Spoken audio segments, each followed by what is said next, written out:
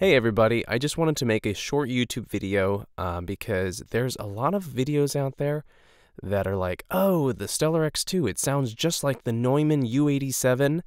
And then there's other videos like, oh, it's not even that great at all. It's not worth the $200. It sucks. I wanted you guys to give you guys a sound of how this microphone sounds in a closet, just in a closet. Like this is basically my vocal booth right now, a closet. I have a Stedman Pro pop screen filter that's filtering out the pops so we don't get any plosives. And then maybe you're like, oh, well, you probably plugging it into a great preamplifier or something to get incredible audio, right? Well, no. Sorry, it's kind of messy. Over there, you can see that is basically it. That is the Audient ID4. And that was about like $150 on Amazon. And I plug the cable right here into that, and then that's my digital interface basically, and we have a cable that runs from that, and I'm going to show you right here, that connects right into my MacBook, and that's it. We have the microphone, the cable running to the Audient ID4, and this is the quality that you're getting right outside the box. I'm not doing any mixing, any mastering, no EQ, no compression, nothing. This is the sound you're getting outside of the box. If I talk closer, you can hear this is how it sounds too. It's great. Now, is this a U87 clone? I don't know.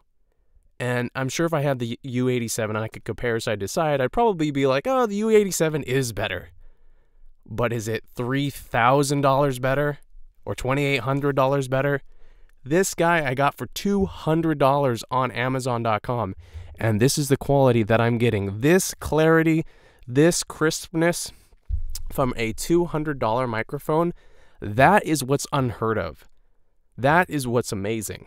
So, to the people that are saying, oh, it's not exactly like a Neumann U87, well, the price tag, though, that's the thing. That is the thing, is that you're not paying that much money. So if you're wanting a microphone that perhaps has a similar sonic signature to the Neumann, that has an amazing sound, that the Booth Junkie, who is a great YouTuber online, he does voiceover and he reviews equipment and microphone and how to set up your own studio. He's a great guy. He really recommended this microphone, and the one that he got in that someone lent him to try out for the channel, he didn't want to give it back, or at least that's what he said in the video. So, you know, that's kind of some support from him. This is how it sounds here with just you and me, and this sound that you're getting is amazing for $200.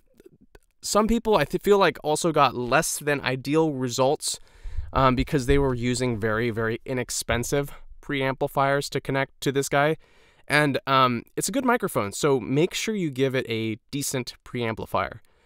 You want to give yourself, you know, the ability to capture what this guy can put out. And if you're giving yourself low quality preamps, then, you know, the preamp is boosting the starting signal from the mic, and if that boost is poor quality, then obviously this is not going to sound as good as it could.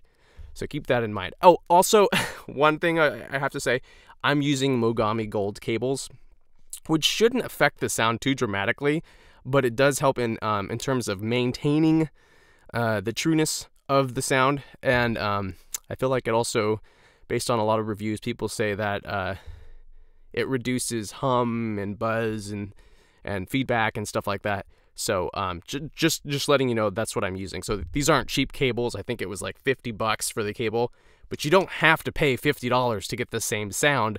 I'm just telling you that so you know everything that I did to achieve this. So yeah, guys, if you want to get the Stellar X2 microphone and the preamp that I use, I'm going to have links in the description that show you this exact setup and how you can get this sound. Also, remember that you're not going to get this sound if you're out in the open in a really reflective type room. That's why I'm in the closet right now, because that removes a lot of the, you know, the echo and the reverb bouncing against the wall.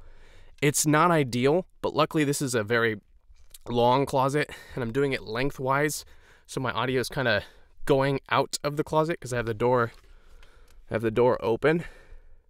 So it's not like it's just bouncing around in here and then staying inside the room and building up. It's bouncing around into the fabric which can absorb and reduce the reflections, and then any extra buildup kind of just bounces out of the room. So these aren't all my clothes. These are my fiance's clothes, but they're great for like a little, you know, little booth. So visit Wix.com today.